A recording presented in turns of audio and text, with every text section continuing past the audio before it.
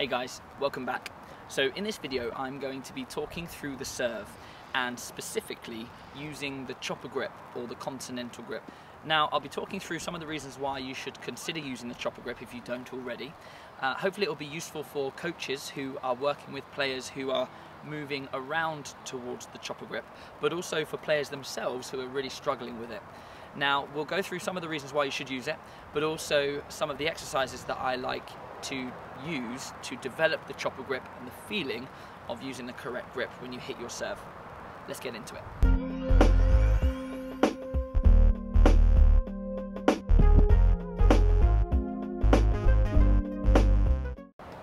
So first of all, why should you use the chopper grip?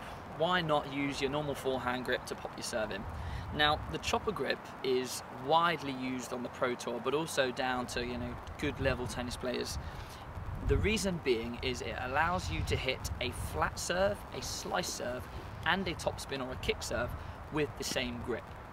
Whereas if you're using more of a forehand grip, you'll be able to do a basic pop over the net, but you'll be very, very limited with your variations. You'll only be able to hit a flat serve, and you'll be very limited with your power because you can only go so far hitting with the frying pan forehand grip. Secondary to the amount of options you have, even more important is the fact that you won't be able to serve with the proper mechanics if you're not using the chopper grip. Now, the chopper grip is very difficult, and we'll go on to why in a second, but having the chopper grip will allow you to get a proper throwing action with your serve as opposed to kind of a bunt instead. Now, obviously for us when working with children, it's very important for us to get them into the chopper grip as soon as possible. It's much easier to learn the chopper grip when you are a younger player, when you don't have bad habits and you don't have poor muscle memory ingrained into your game. However, for adults, if you don't use the chopper grip, there is still an opportunity for you to develop it.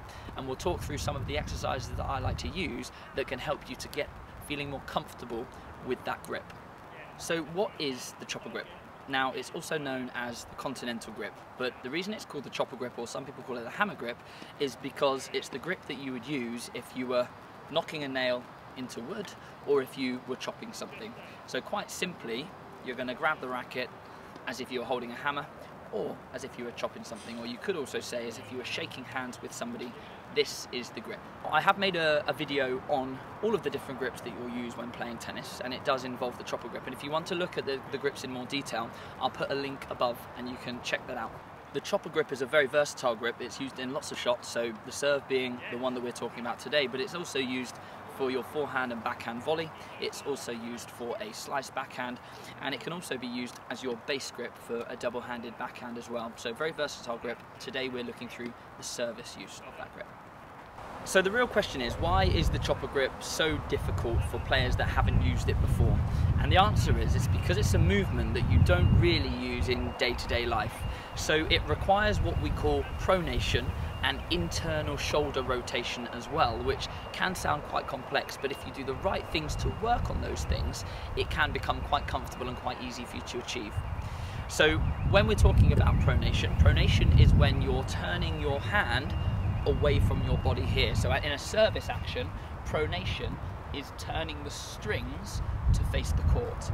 Now naturally, when you pick up a racket, if you're new to the chopper grip, you pick up the racket with the chopper grip and you try a serve, the most common mistake that people make is they can't pronate. Naturally with the chopper grip, the edge of the racket travels forwards towards the ball. And what this results in is players ending up serving very far to the left or hitting with loads and loads of slice because the strings just aren't pointing the right direction. And that's just through having a lack of experience in using that pronation and internal shoulder rotation. So when coaching players, or when I see players that are on the court and they are trying to change from, let's say, the forehand grip around to the chopper grip, one of the biggest mistakes that us coaches can make is actually just to get a player going straight with the chopper grip and trying serves.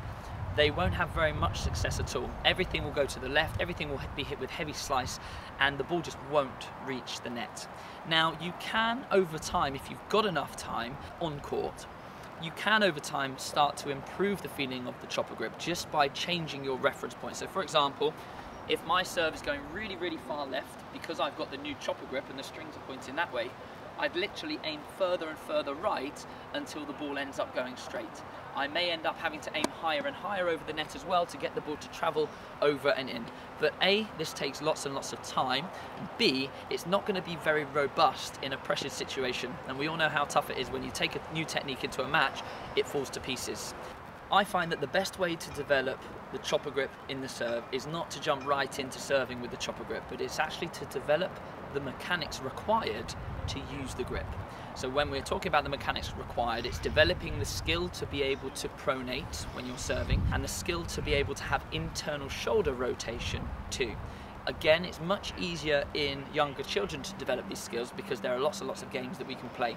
But some of these exercises that you see me do in a second will be really good for adults to do as well, because it will strengthen those mechanics and give you the ability to hit with the correct action so that when you do change around to the chopper grip on the serve, it will feel completely natural and completely normal, rather than you stepping up to the baseline and it feeling completely unnatural. So to be good at these mechanics, you don't have to know what pronation is, and you don't necessarily have to know what internal rotation in the shoulder is. You can look into more detail. If you search on YouTube those things, you'll find lots of videos about them. But if you do these next exercises that I'm going to do, you'll get the right skills that you require to use the chopper grip. So don't worry too much about the technical terms. You just want to get the feeling of the action that I'm going to show now. So the first exercise that I like to use with players is called palm out throws, and all it is an overarm throw, but when you finish the motion, your palm is going to face out and away from you, okay? So I'll do a few now. So you're going to set up as if you're going to do a big throw over the net in your service action, and when you finish, you want your palm to be facing outwards. So we'll do another one. Big throw, palm out, and again. Good. So that's the first exercise, palm out throws. This next exercise focuses more on internal shoulder rotation. So you may have seen me in other videos warming up with my dyno bands, with my resistance bands, and I quite often before playing put the band around the net post, hold the two ends and warm up my internal and external rotation. So here I will pull backwards for my external, and sometimes I will hold the bands here and go forwards for my internal shoulder rotation, and that's where we would use that muscle group for the serve. So these, with the kids, we call them robo slams or robot slams.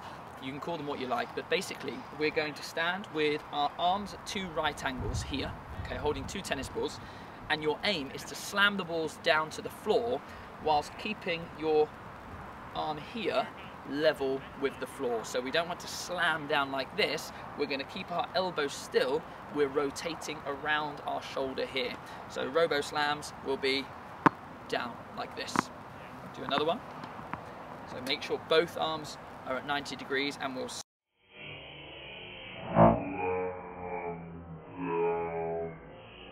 floor. So this one's a really good one for strengthening that internal shoulder rotation, ready to do a serve. The other version of robot slams is robot flings, and it's just the other way around. So instead of starting with your hands up, you're going to start with your hand down here, but still with a 90-degree angle. So again, we're rotating around our shoulder for that internal and external rotation. This time we're going to throw the balls backwards, but still trying to keep our elbows in the same position. So we'll go here, like that, and another one. Hope there's nobody behind me. There. So those exercises are good for developing internal and external rotation, which can both be useful for your serve. So the next exercise that can help you with your chopper grip serve is hammer strings taps. Now, I'll show you what I mean. We're going to use the chopper grip. We're going to face onto the court with our butt cap pointing straight forwards. And our aim here is to throw the ball up and hit with the edge of the racket with the first serve. And with the second serve, I'm going to pronate and hit with my strings, but keeping that chopper grip. So we're going to go here, edge, strings, edge, strings. So when you do that exercise, you'll feel quite restricted when you're trying to hit with the strings. But it's getting you feeling, getting the edge of the racket through first before opening up to pronate. Give those a go. But this next exercise is slow motion swings, and we're going to do this to really refine that exaggerated pronation action. So all you're going to do is you're going to set up for your serve but face on in what we call the camera position. We call this the camera position with the kids because you imagine you're filming something here. So everything facing forwards, chopper grip, elbow in front of you, and we're going to do a few shadow swings, practicing reaching up with the edge of the racket first, opening up your strings, and finishing with your strings pointing out to your side. Obviously if you're a lefty, they'd be pointing the other way. So we'll go back to the start, so we're going to go up and out. Back to the start, up and out. And you can see I'm trying to meet my contact point up high before I come out to the side. And again, one more, up and out. So you'll see or you'll feel this strengthening all of those muscles that you don't usually use, giving you better mechanics on your serve. This exercise can also be done with a tennis ball, and you'll do with the same technique nice and slowly, but the aim from the same setup is to throw the ball up and meet the ball with your strings flat. Okay, so you're really focusing on making sure you're sending the ball in a straight line rather than turning your strings too early and sending the ball this way, or not turning enough and sending the ball that way. So here we go, we're going to reach up, contact and finish out to the side. So it's a nice gentle tap to send the ball nice and straight. I hit the tripod there, one more. So up, there. Okay, and you can see that I'm really focused on meeting the ball with my strings flat before finishing that exaggerated pronation with my strings to the side. This one's a really, really good one if you do it correctly. It's not about power, it's not about trying to get the ball over the net, it's just about getting the mechanics right in meeting the ball with flat strings and pronating out to the side. Okay, so this is another basic one, and it's still with the chopper grip, but instead of doing any service action, we're going to be bouncing the ball down to the floor. So you can start with hammer taps, which is just hitting the ball down using the edge of the racket, okay, just to get used to the feel of the chopper grip. These ones are especially good for children, but again, as adults, you can still benefit from these. Now, once you get comfortable with using the chopper grip and hitting the edge, you can then experiment with trying to hit the strings, okay, but still using that chopper grip. So now you can see that this is the same as contacting above your head with that pronation on your serve, okay? So we've gone from this hammer taps to strings, getting that same action of pronating when you hit your serve. So we've gone from hammers to strings. Finally, and this is the real deal, is hammer, strings, so we'll go again here, here, keeping that chopper grip, but just alternating between the two. Now, if you're working with kids, if you're a coach or if you're a parent of a child that's doing this exercise, you don't have to explain the mechanics and the pronation, all these sorts of things. You'll just get them hitting with the edge first. They'll naturally pick up the chopper grip if they do that. Then keeping them on the same grip, getting them to do both. And they'll develop the pronation skills to be able to serve comfortably when you put them in the chopper grip. So the final exercise, and I've saved the best till last. This is my favourite one, and usually it's the player's favourite one too. I don't know what it's called. It's a trick shot, but it's basically hitting a shot from behind. Now, we're not doing a tweener. What we're going to do is we're going to start facing backwards to the court. Okay, so completely backwards. Court's behind me. I'm going to have my racket in the chopper grip, and I'm going to drop the ball just next to my dominant side, and my aim is to see if I can hit the ball over the net. So you can see here, I've hit the ball with this action. Again, when you're working with kids, you don't need to tell them why, you can just have a little fun go. But this action is the same as this action at the top. So we'll go again. Or maybe I should use this more often. One more. Okay, so give that one a try, great fun. Again, you don't need to tell the children why you're doing it. Some might be inquisitive and may want to know. It will help the pronation, and when they do use the chopper grip on the serve, they're going to be far more used to doing that action. It will become second nature to them. So there you have it. There's some of my favourite exercises that I like to use to develop the chopper grip on the serve. Now, as I mentioned before, you don't want to have too much information in your mind as a tennis player, and it's the same for adults and same for kids. The more information you have in your mind when you're trying something, the tougher it is to achieve. So just by doing those simple exercises, we'll develop the skills without you having to think too much. So if you are a coach, again, you obviously don't have to recite everything that I've mentioned. just use those exercises to help those skills to develop. If you are an adult and you like knowing more about the technical stuff, then hopefully some of the information that I've given you about the serve, the chopper grip and the pronation will help you. But when you get out on court, don't overthink it. Just do the action, do what feels comfortable. But if you get any time and you can do these exercises at home, practice some of those skills, whether it be the hammer strings taps downwards, whether it be the slow motion exaggerated pronation, or if you've got a big garden, you can go for the behind the back flicks. If you've made it through this far in the video, you're obviously pretty serious about improving your tennis or improving your coaching skills. So do hit the subscribe button underneath. It is free of charge. You get all of these coaching videos for nothing. And if you click the bell as well next to the subscribe button, it means that you'll get an alert each time I put out a new video. I'm hoping to put one video out every week or so. So hopefully there'll be some good content for you as coaches, players, and parents as well. Take care, and I'll see you all soon.